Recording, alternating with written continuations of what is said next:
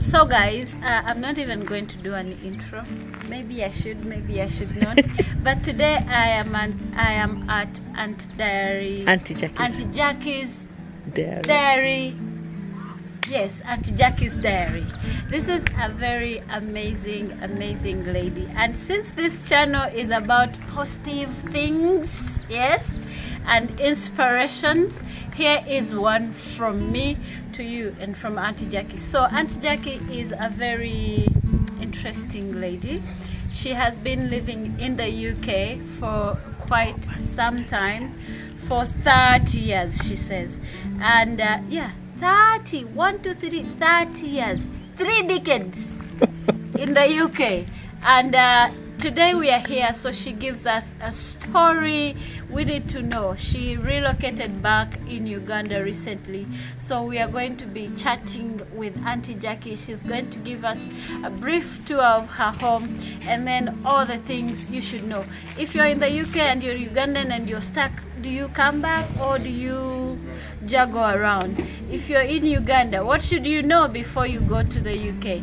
So this is an interesting video. Make sure you stay up to the very end. Please make sure you subscribe, make sure you turn on your notification bell so that every time I post a video you get to see it. So let's get into Auntie Jackie's stories. Yeah. So Auntie Jackie, I finally made it to your house. I made it to my house. You have a beautiful house, by the way. Lynn came today after I've had a border accident, but so there's the look. But yeah, we move on. That's our Uganda. But yeah, thank you very much for coming, Lynn. I'm really honored, and I appreciate so much. Listen, so many, you know, it says in the Bible, so many are invited, few come. So that's it with you. So for you to come here, it's an honor. Thank you. You're welcome, and thank you for inviting me to your home.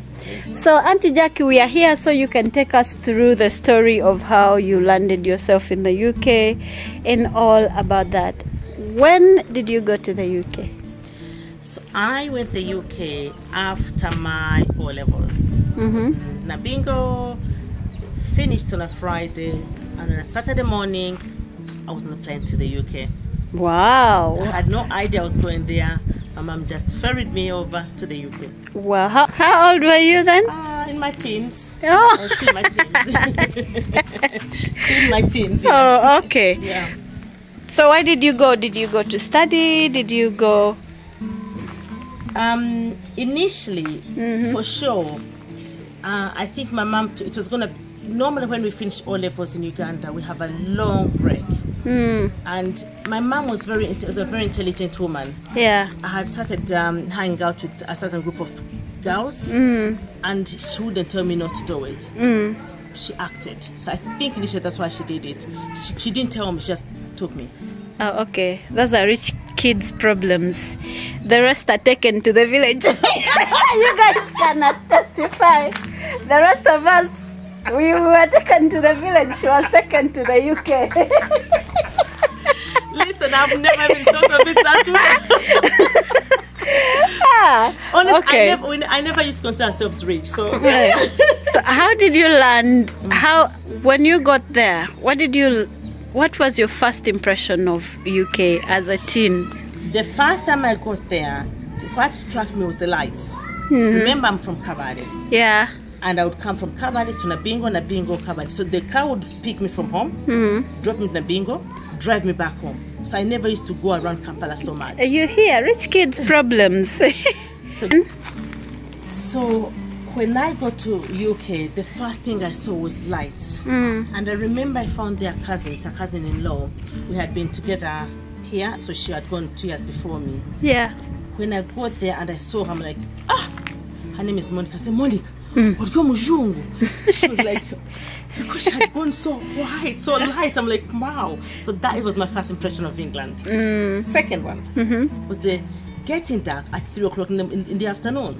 So we were going shopping with mommy, with my mom. Mommy. I know, over 50 I still call her mommy. We had gone shopping with my mom. We got in the shop at Oxford Street, also know Oxford Street. I come out and it's dark, and I'm like, mommy, mommy. She could not stop laughing. She goes, no. But the funny thing, I looked on the watch. It was 3:30, but it was so dark, so I thought my watch had stopped. This mommy type So those are my first impressions. Oh. No, the third one. Trains. Underground trains. I had never seen an underground train in my life, of course. And it was like, whew. I was holding on to my mom. So yeah, that was it. Oh, okay. Among so many other things, but among other things, yeah. Oh, so did you go through university? I did. I went through university, but as a mature student. So eventually, my mom started paying for my school fees, but I wasn't studying, and I thought, no, it's unfair. Yeah. So I told her, no, mommy, you know what? I'm going to work and pay, because I could work for a few hours and then pay, but I didn't. Instead, I worked, and instead of pay, and I didn't pay, and I squandered my money. So I didn't go to university. I didn't do anything at that time. But when my mom found that I hadn't gone to university, in my late 20s, she goes, you have to go back. I was a woman of substance. Wow. So I went back. Wow. And I finished university and masters. Tell us about your first job in the UK. What was it like? Anybody who wants to go to the UK, go prepared to do anything. When I mean anything, it's anything. My first job was to work in an old people's home. Now, the old people's home I was working in is for those who literally, it was a nursing home, so most of them are really unwell. And so I was working with some Nigerian colleagues and Nigerian sisters there.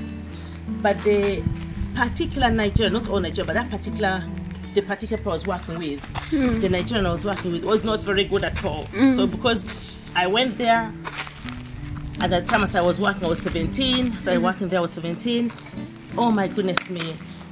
She got me to help her with a lady who had a gangrene wound. I had never seen a wound which is gangrene. It's like almost like a rotting flesh. Yes. Okay. And so I was helping her, and of course the moment she opened the wound, I just threw up. So basically your first job was looking after an elderly person? Yes, but the first actual work I did, that was to help with that wound dressing. And that was my first baptism of fire. Okay. She goes, are you pregnant? Are you pregnant? Until they pushed me away. I'm like, no, because, and so for quite a while, for about a week or so, I could not hardly eat anything. But eventually I got used. I got used to the job. We were quite a few young people there. So I started getting my social life in that place as well. Yeah. That was my first job there. So you say you've been there for 30 years. What did you learn most about being in the UK? Right, so like a life lesson. Life lesson. Life lessons about working hard. So nobody will do it for you. And I think had I stayed here, I would have been relying so much on my parents. So, but when I went there and I told my mom, ABCD, I can do it myself. Oh my goodness me, you have got to work, because there's nowhere that you're going to go and get bananas to eat. There's nowhere that you're going to go and get bananas to eat. There's nowhere that you're going to go and you plant your beans and you eat them. No, because in any case, I was in a small flat. Did you get married? Did you have children? Married. Did you eligible bachelor at 50? So no. I've got 3 kids. Yeah. And sad enough, my relationships didn't work in the UK. But I tell you why. That's another thing. That's another conversation of why relationships in the UK don't work. Quite a few relationships in the UK don't work. So that one didn't. Mine didn't work. But I'm not ashamed of that. I'm so proud because I've got 3 beautiful children. That's how God wanted it for me to have those children.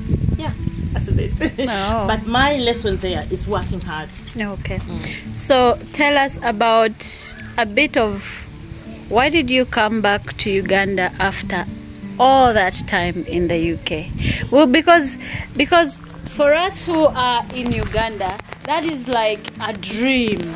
We are dreaming of going to the UK. But this lady right here just came back. And I was forced to come and ask, why?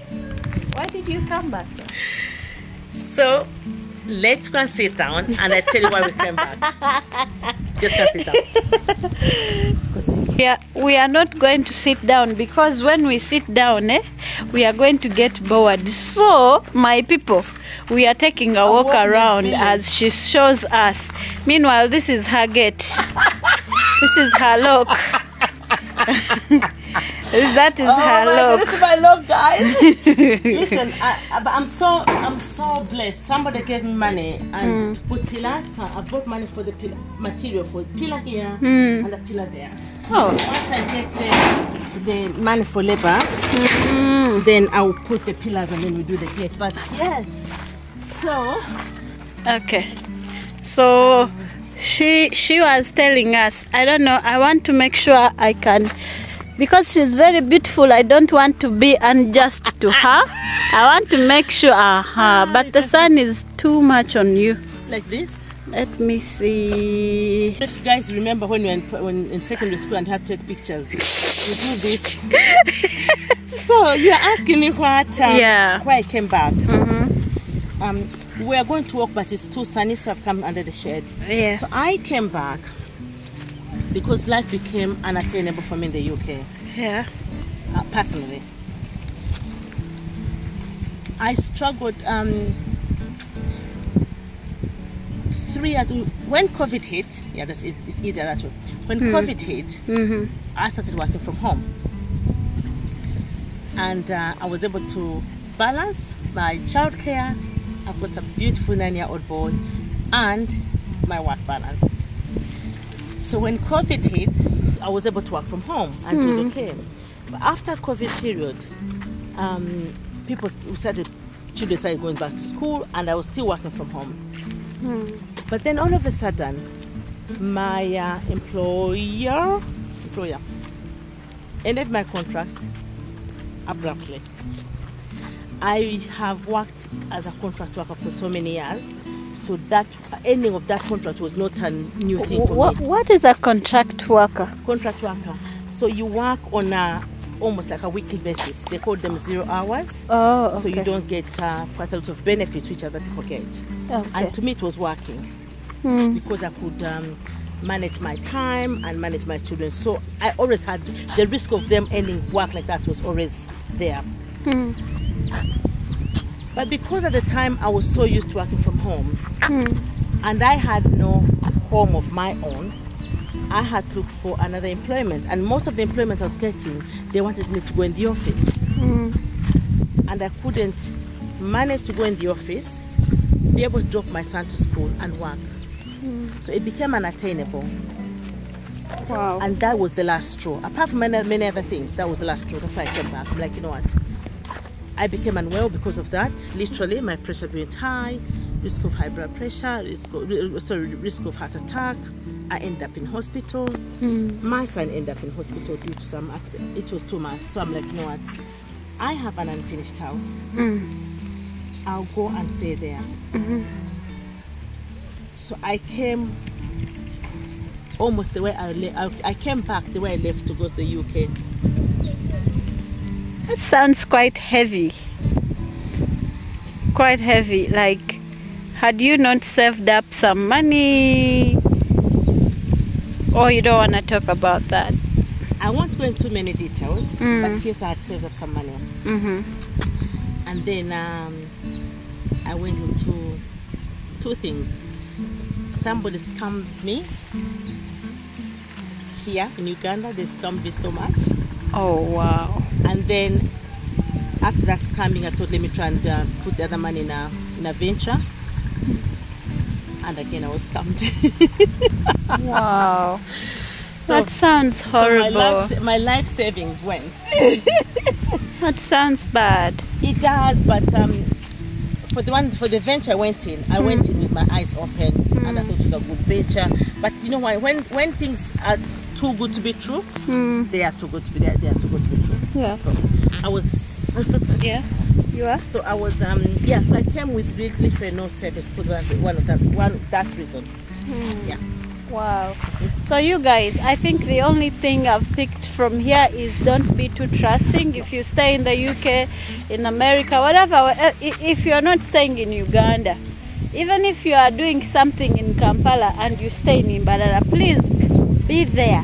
Yes. By yourself. Yes. Don't trust your parents with money because they will eat it and you can't report them anywhere. Don't trust money with your friends. You'll take them to prison and you'll still not get back your money.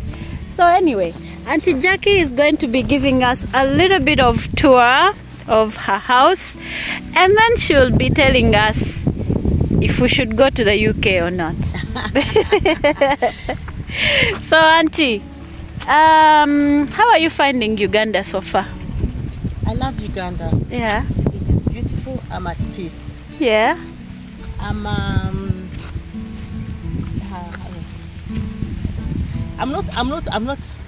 not a destitute. I'm like poverty. Yeah. But I'm so used to having my own money. Yeah. And having money as I want it, when I want it. It's like that, you know, we want to get money. So that I'm struggling with, totally struggling with. Secondly, things are so expensive if you do not have a regular income. Yeah. Thirdly, I have got to learn to cut my clothes, my jacket, as the clothes I have. Yes. And that's the reason for today, for example, I fell on a border because I was using a border to take my son to school. So you relocated with your son back, and then you're putting him into a Ugandan school? Yes, it's a Ugandan school, but the curriculum they are using is an American one. Oh, because okay. it's like you can do both home-based and schooling. And the reason I went for home-based and schooling is because I live very far. Like when it rains, we can't pass. Here we can pass, yeah. but we can't pass across the hill. Yeah. Yeah. I saw that. Yeah, and also another thing, like for example, like today, I fell, but there's an option of him staying at home, and he can still say he won't miss anything. Yeah. The third thing which I like about that school, it's about his ability, not about the grades, not about the you know, like in UK, you go by age. So if you, yeah, 9-year-olds are all together like that. But whether you know or not, you go by age. Oh, okay. Here it's about them testing you, and the testing so real and so, you know, it's so I didn't like that school. I went for this one here because they have, each child is taken on their own merits and on their ability. So with his class, you find there's 11, 12, 7, and it's okay. So I took that. Oh, okay. Tell us about this beautiful home. Guys, the variations in the video is because of the sun. We are filming under the sun, so bear with us. This is a very beautiful and completed home. When did you come here? When did you shift? Independence Day, we shifted. Oh, so October those the 9th. October the 9th, which happens to be my brother's birthday. Yeah, so we can never forget. That's when I shifted here. Yeah. But so who was building the house for you though? My beautiful niece. She did a beautiful job, and hadn't it been for her, you know, I told you I was scammed. Yeah. Hadn't it been for her, the little bit of money that had remaining would have also gone. But she managed to get that money and put up this building. Oh. She came in, and she came in for me. Her name is called Patience. But she came in for me. Patience, thank you. Thank you for being a good niece to our auntie. She's no longer your auntie alone. Okay. She's ours all now. Oh, she did a good job, I tell you. Okay. So guys, basically this is how Auntie Jackie's home looked like. Can you estimate for us how much this house might have costed you? The house alone, not the land. You know what? If I'm saying over 60 million, I may be lying. Maybe underestimating. Yeah. But the reason it was like that is because of where I was building. it's on a hill. So almost down there we put so much money. And patience, we did talk about it, patience. But for it to be on a better level, we had to do that. Yeah. And so before patients came in, my nephew had encouraged me to use these blocks. Okay. And I thought, I wanted to use the matafari as opposed to blocks. The matafari is like what? I've seen them somewhere. Yeah, there in a corner. Yeah, you guys who have watched my video, you know the bricks in my house. Yes. Those ones. That's what I wanted to use. Because these ones here are slightly more expensive. I actually hear that these ones, these bricks, these cement bricks, they make the work move quick, like faster. Yes. And I think you think they are more expensive because you are not here. So definitely they will cost you more. No, because of patience, they didn't cost me that much. But whatever they cost me then is what they are costing me now when I'm here. Okay. But I was thinking when I looked at the cost of that, I'm like, you know what? Couldn't I have finished this house? Put my wall and whatever money was remaining, put everything up. That's my thought. How true it is, I don't know. So, if there is any Ugandan out there who wants to go, because truth be told, even if it was me, given the visa to go to the UK, I'd be on the next flight. So, what advice would you give to any Ugandan, regardless of the age, generally, would you give to a Ugandan who wants to go to the UK? Two things. If somebody has got a job that is giving them some income here, or a business, some income here, I'll tell you don't go. Don't go to the UK. But if you really want to go, go. But don't go there to expect an easy life, no. You're going to work hard. When I say work hard, you're going to work hard. If you're at the job for 9, it's at 9. You finish at 5, it's 5. Not 5 to 5. 5. And sometimes 10 past 5. You have got to go and follow the regulations and laws. Here, we cut a bit and it's a bit of relaxed. And so, those are the things I'm telling you about. You go there and relax. There's going to be cold. When I say cold, freezing coldness. Freezing coldness. It goes in your bones. So expect that. Expect loneliness. Because, you know, here, even if I'm on my own, I can get, for example, I don't know if you saw the young boys who came here. Yeah. They'll just come here and sit. And then at times we sit, I'm like, you know what? When I'm going to have dinner, I'm like, come and eat dinner. Or even when they'll just sit down and eat dinner. That is one of the things I'm finding here that I knew anyway before I left. But I'm relieving it again. So when you go in the UK, there's that loneliness sometimes because you can't even knock on your neighbor's door. Wow. Tell you what, quick story. When I first went there, I was living with my aunt, my mom's sister, and her husband. And we ran out of salt. And I'm like, auntie, utafayo. Can't you gamble neighbor to a Hey, my auntie, they pulled me up so quick. I said, where are you going? I said, and I said, you don't ask. What? I could not be. I'm like, what? I said, but I saw her and I spoke to her. I said, don't ask. Oh wow. And so that is the reality of UK. Not everything is bad. Yeah. Not everything is bad. Yeah. If one is lucky enough to have a visa and a work permit, and you get your job, you get your money. Weekly, monthly, fortnightly, you get your money. It's there.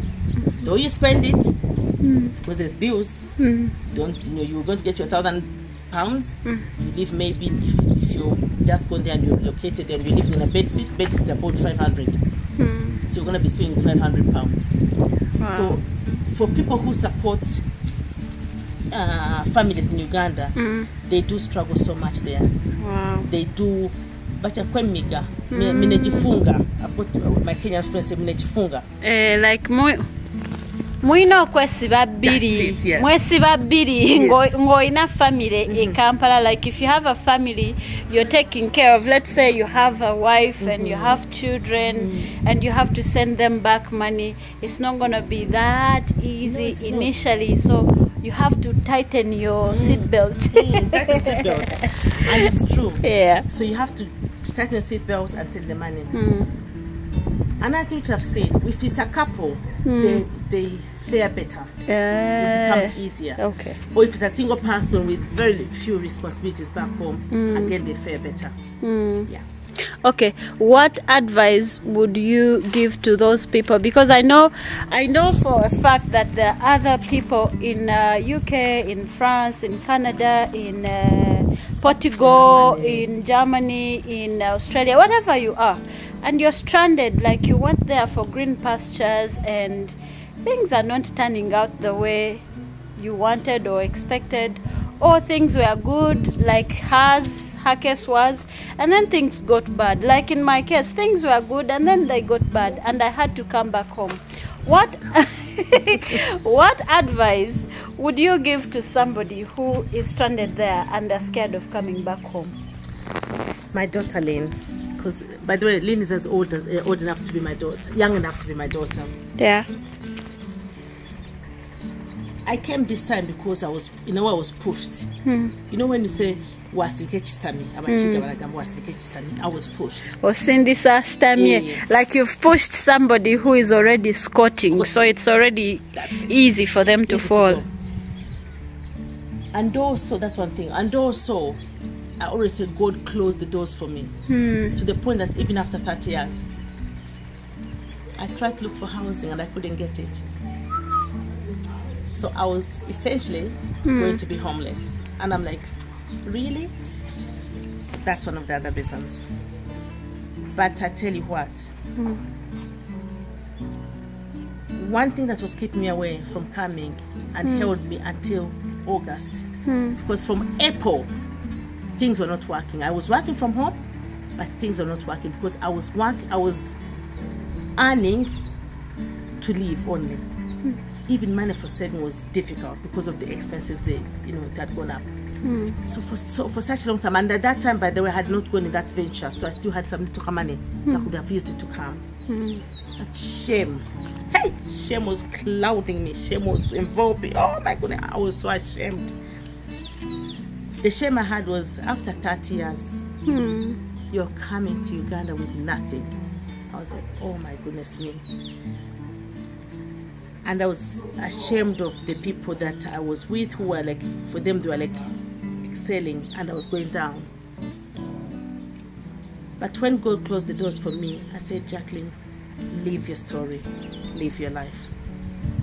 And so I came. So my advice to my brothers and sisters who are there, if you're in the same situation as me, come, live your story. Because me being ashamed, I was living the Joneses' life. I wanted to be like the Joneses, and it ended me up in hospital.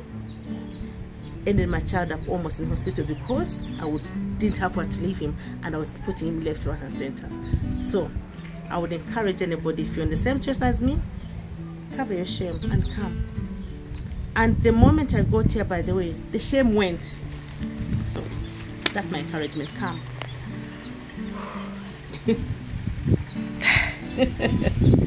So guys, I will not show you my face because wow. I don't know. Somebody wants to cut onions for me. Yes. Well. But we have to. We are strong women. Iron ladies. Iron ladies. Anyway, Auntie Jackie, I cannot tell you how much this story means to me. Maybe to somebody who is watching. I'm glad you had, which cousin, which niece? Patience. I'm glad you had patience to help you out after being scammed. I have about two people in my inbox who are telling me the same story, that they've been scammed. I believe, hold for me the phone so I can tell them properly. They may think. So I truly believe I'm honest. So guys, her story is kind of tearing, especially because I have been in her position before, where you feel like, if I go back home, they're going to laugh at me. If I go back home, how will I start again? Like, that is, you've never been defeated until you feel like that. But I would love to say that if you don't have any person to trust, I know you're just meeting me online and you've never seen me, but I believe I am honest. And since I have a channel, I be posting everything almost, you can see. If you don't have anybody you can trust, I know I'm putting myself in a very tough position because it's hard. But you can trust me to look for you for something, a small plot of land, so you can put up your small home, if you still have the little savings, if possible, so you can come back and have a place to stay. All right? Please do not die of depression. Don't kill yourselves. Home is fine. We are okay. We are not living like in the flashlights but we have health care faster than in the UK. Like, if I want to go to the hospital, I just get on a border and I'll see a doctor, which is not the same as in the UK. You'll have to wait for ages. Yeah.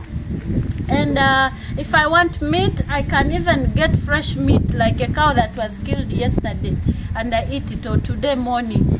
You understand? Like, please come home. There is no shame in falling and getting back up. There is no shame in starting over again. All right? I was a musician, like I already told you, and I was frustrated. I was ashamed. I was all those things. So all I want to urge you is, if you don't have anybody to trust, and if you've been scammed enough, allow me be your last option, please. Because I would love to see a community of people coming back to settle home. Don't die there. Don't go homeless. If you can come back home, please come back home. Anyway, I don't want to make this story very, very long. I'd like to say thank you so much if you've watched to this end, and I would like to say thank you to Auntie Jackie. Thank you for having me on your channel. I'm really, really honored. Yeah. Kindly, if you're watching me for the first time, my name is Auntie Jacqueline.